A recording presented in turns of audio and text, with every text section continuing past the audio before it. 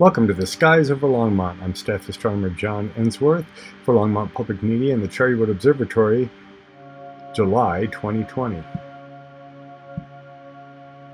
In the news, comets. Yep, this is a repeat from last month. No, we had Comet Swan and Comet Atlas. Both, we were hoping would put on a nice show. They did not. They pretty much fizzled out. One broke up. But we have new comets. We have Comet Neowise. Neowise is derived from NASA's Near-Earth Object Wide Field Infrared Survey Explorer. That is a mouthful. This comet will be closest to the Sun on July 3rd, then be heading out north of the plane of the solar system. In the morning sky, July 7th, it'll appear not too far from where the Sun will come up, and then skirt the horizon, heading ever further northward, but never getting too far out of the glare in the morning. But if you have a telescope, you know where to look. This could be a good one, putting on a nice show with a pretty good tail. Here's an early image of it. Then we have Comet Lemon. This is actually named after Mount Lemmon Observatory in Arizona. Okay, that is its discovery image. This comet also probably will put on a good show with a visible tail and binoculars or a telescope. Will be heading northward as well, but in the evening sky after sunset, going between Leo and Virgo here. Taking a look at the horizon over the month, it'll be tracking deeper into the nighttime sky. It'll be better later in July, and it'll be better in August. So something to look forward to. This could be a fun one to look at with binoculars, or maybe even catch naked eye. We'll see what it does. Astronomers and astrophysicists have officially declared that black holes do have a light ring around them. If there's material falling in, heating up, you get an accretion disk around the black hole. The way gravity bends space and time, you get an image of the disk from the backside bent around to you, appearing to be above, and the underside of that disk bent around towards you below. This was modeled, and it showed up in the movie Interstellar. First visualized it, took a lot of computational time to solve Einstein's general relativity equations for this. Then we got the image of M87's black hole region. We see, looks very similar, and they have colored it red also, but it is a ring-like, a darker shadow in the center. The orientation of the black hole in M87 is almost face on, so we're almost looking down from above. There's a jet of material shooting out. Otherwise, we would see that horizontal belt in front of the black hole. But confirmation that the physics that Einstein figured out and then has been further investigated since are correct. This is a strange one. Long achromatic, meaning the colors don't change, flare from a black hole merger was seen. We have gravitational detectors looking for such violent things, shaking space-time when they collide. An unconfirmed event with that big long name there, seen at the LIGO and Virgo gravitational observatories. This is their 21st event that they've investigated. Astronomers looked for an accompanying light source with that and found it in an active galaxy with this big long name. Active galactic nuclei are ones with black holes in the center, gobbling up stars and gas and dust, and they have very violent jets of material shooting out. They think occurred in this case is two black holes that were roughly stellar size orbiting in the dust disk of the galactic black hole in the background here merged. They got a new velocity as a single combined object and spent about a month shooting out of the gas and dust, plowing through it, making a tremendous amount of light and being able to be seen from a very distant galaxy. There's other possible explanations for the phenomena, but this is what seems to match all the data points well. Alright, let's move on to big star parties. And the big star parties are still having a rough time getting going. The Nebraska Star Party hung on for a couple months and finally has been canceled. Alcon, Albuquerque, Table Mountain, and Washington, the Oregon Star Party, all canceled for July as well. Off into August and September, the Oregon Star Party, Stellar Thing, Almost Heaven, Summer Star Party, Merritt Star Quest, Maine Star Party are all canceled. The Northern Nights Star Festival in Palisade, New Mexico, on August 18 to 24 is still on. The Thebeka and Wood Buffalo Dark Sky Festival in the Northwest Territories of Canada, you gotta go way up there, Fort Smith, is considering having a smaller festival, so check out their website for details if you can travel that far away. And the Okie-Tex Star Party, the next one that's big and close to Colorado, is in Kenton, Oklahoma at the very end of the Panhandle. September 11th and 19th is still on. They will make the call by August 11th as to whether that one will remain. It's being watched. Check out skyandtelescope.org. Under astronomy news, they have a list, frequently updated, keeping track of the star party status. Our Astronomy 101 lesson for this month is aphelion. The orbit of the Earth and all the planets and moons around planets are never perfect circles. Aphelion is the point in the ellipse farthest from the Sun. Perihelion is the closest. This is extremely exaggerated. This is not how our planetary orbit looks. In fact, this is more accurate. It looks like a really good circle to me, but the difference between aphelion and perihelion is about 3.1 million miles. So yes, the Earth is closer and further from the Sun by over 3 million miles every 6 months.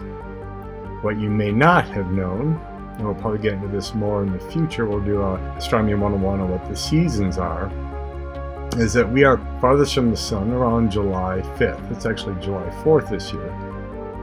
And we are closest to the Sun around January 4th. It is very hot outside. We're going to see 100-degree temperatures out on the plains, but we are farthest from the Sun at the beginning of July. The distance from the Sun is not responsible for the seasons. We'll get into what that is at a later time. Looking above your backyard, the moon this month, the night after whatever fireworks occur, July 5th, we have a full moon. It will be pretty out there this weekend. July 13th will be the last quarter in the morning sky. July 20th is the new moon. And at the very end of July, in the first quarter moon, we'll be back in the evening sky. Taking a look at the planets. Things are finally starting to shift across the sky as we circle the Sun. We are catching up with the outer planets. They orbit slower than we do. They have much larger orbits to circle as well. Right after sunset, in the early part of the month, there really isn't anything visible yet, unless the moon is around. But Jupiter and Saturn will be up almost the entire night starting mid-month. So Jupiter will be up, rising as the Sun sets July 14th. Saturn will be doing the same July 20th. On either side of midnight, you have Jupiter and Saturn there all night long. Mars rises around midnight and is up for the rest of the evening. Neptune, which both Neptune and Uranus require at least binoculars or a small telescope to know that you've seen them. But Neptune rises an hour before Mars, Uranus about an hour later. Taking a look at how the planets line up in the morning sky, here's mid-month at about 1 a.m. You'll see South is over here on the right side of the image. There's Jupiter, then Saturn. Low in the southeastern sky would be Neptune. Low in the east is Mars. And just coming up at 1 a.m. is Uranus. This red line is the plane of the solar system, kind of a flat disk that all the planets are rolling around like BBs on a plate around the sun. The blue line here is the Earth's equator up in the sky. In the pre-dawn sky, you'll see Jupiter and Saturn way down in the southwestern sky, getting ready to set as the sun rises. In the southern sky, you'll have Neptune. In the southeastern sky, you'll have Mars and Uranus. So here's Mars in the southeastern sky, 5 a.m. in the middle of the month. There's Uranus. Oh, here comes Venus. Venus will be in the morning sky, getting higher and higher each night as the month goes on. If you get out early, you'll see a very bright planet over there. Mercury will be entering the morning sky by the end of the month, in the morning dawn glow.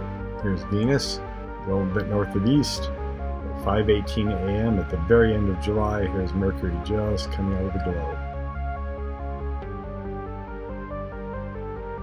The sun this month, July 1st, sunrises at 5:35. By the end of the month, it's already drifted to 5:58. We're starting to lose our daylight. Sunset 8:33, backs up to 8:14 p.m. by the end of the month.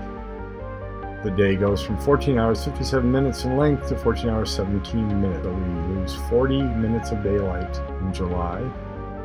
And the altitude of the sun at local noon will drop from 72 degrees to 67 degrees. So it's still very high.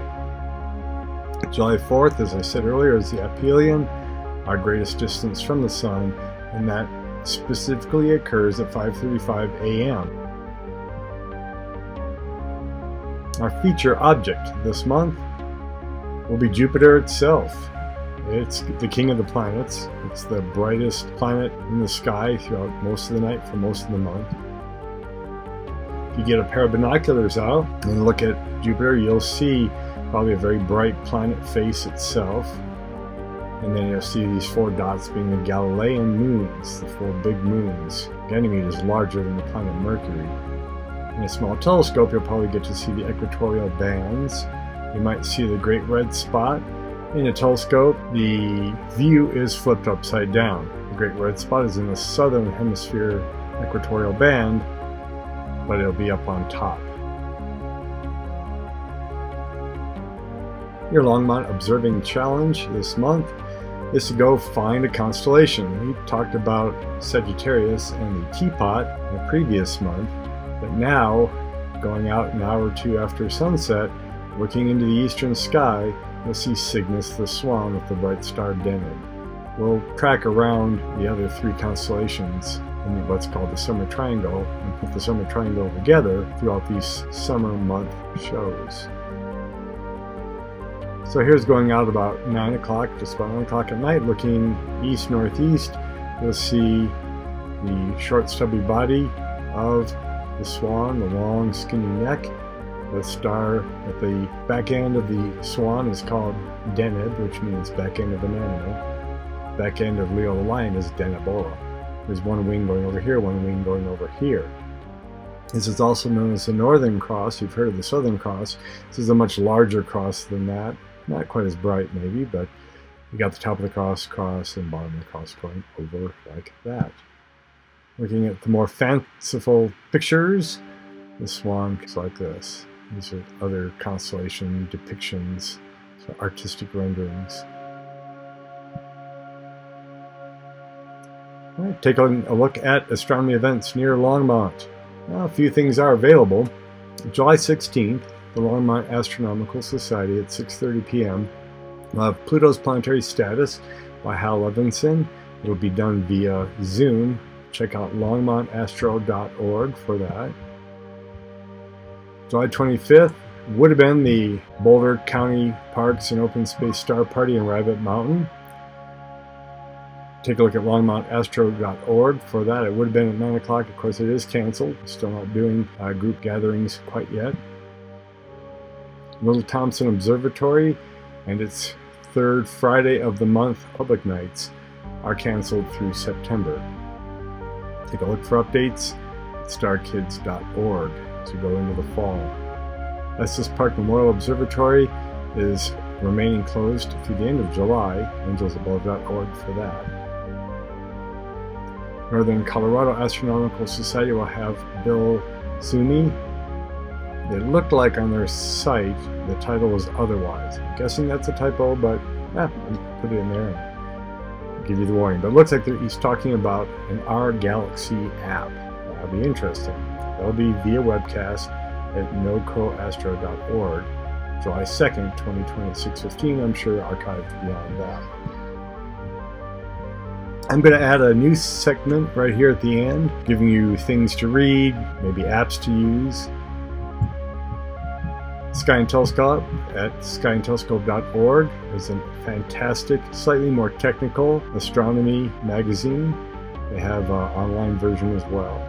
Astronomy magazine at astronomy.com is more general audience focused, and they also have an e-subscription as well as a delivered magazine.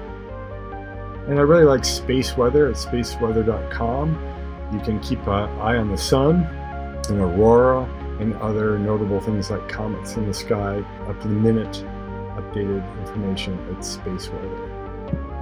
And next month we will get into your favorite apps. I'm an iPhone, iPad person.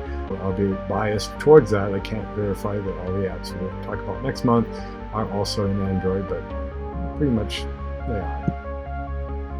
If you have any additions or corrections, contact me, John Ensworth at gmail.com. This has been the Skies over Longmont for July 2020. Keep looking up.